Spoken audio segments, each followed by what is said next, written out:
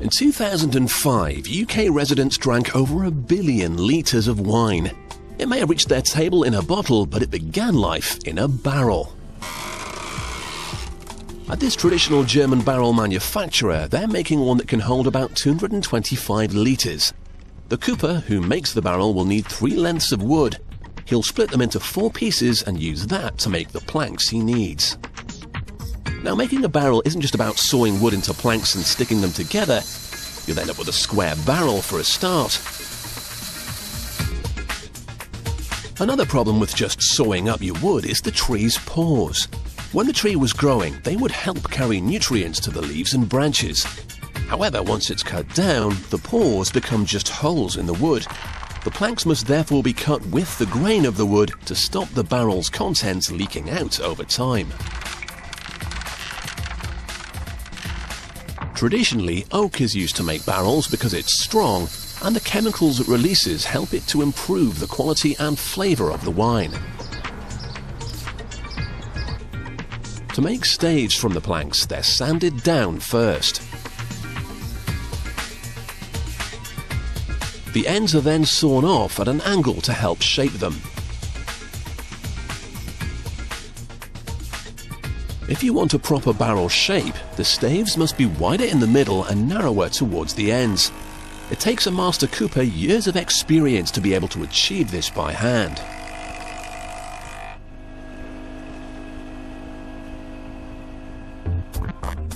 Now, although they're not all exactly the same, traditional wine barrels have a diameter of 56 centimeters. To get this right, the cooper must use between 25 and 30 staves. But as they're all slightly different, he has to keep trying until he gets the right combination, which can be a little bit hit and miss. When he's got the ones he needs, he'll attach 2 of them to a metal hoop. They'll form the structure to which all the others will be added. Once the last one is ready to be put in, the hoop can be tightened up. And voila, one perfectly formed wine barrel. Well, not exactly. You can see the beginnings of a barrel shape, but you couldn't really store any wine in it just yet. First, the staves need to be bent. The cooper lights a small fire in the center of the barrel and the staves are brushed with water.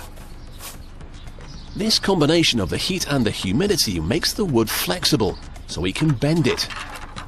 But it's not just a case of bending them in by hand. A large vise is attached and slowly tightened up. It's very, very slow.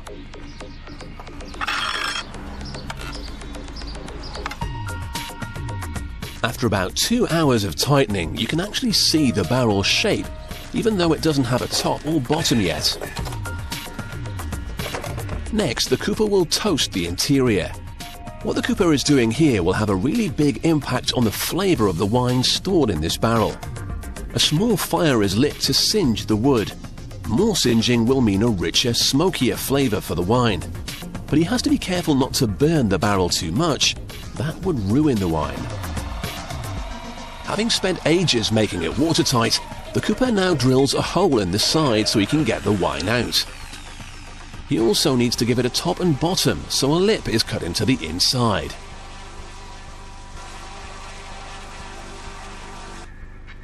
The cooper then measures out the diameter using a pair of compasses.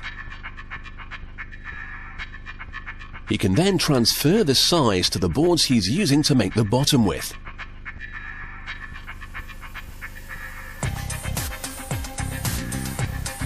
It's then time to turn on his trusty saw and cut out a perfect circle for the bottom of the barrel.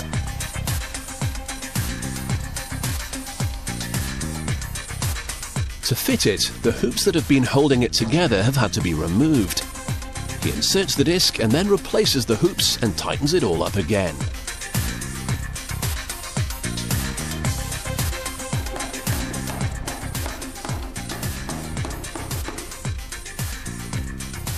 Then, just to be sure it really will be waterproof, he sticks straw into the gaps between each stave.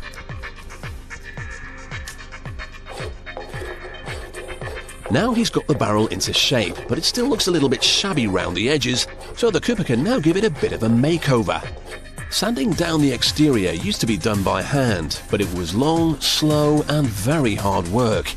The modern Cooper is far smarter. He gets his assistant to do the work, using a machine to spin the barrel for him. First he planes down the wood, watching out for enormous splinters as he goes. And the barrel is then given the once-over with some fine sandpaper to finish it.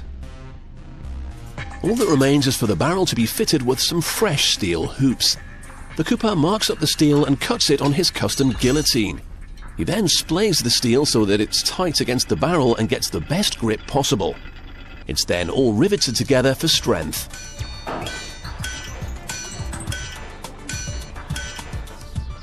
The hoops are now fitted to the barrel and hammered firmly into place. And the final addition is the Cooper's seal. Okay, his stamp. So the next time you taste oak in your glass of Chardonnay, check that there aren't any splinters still floating around.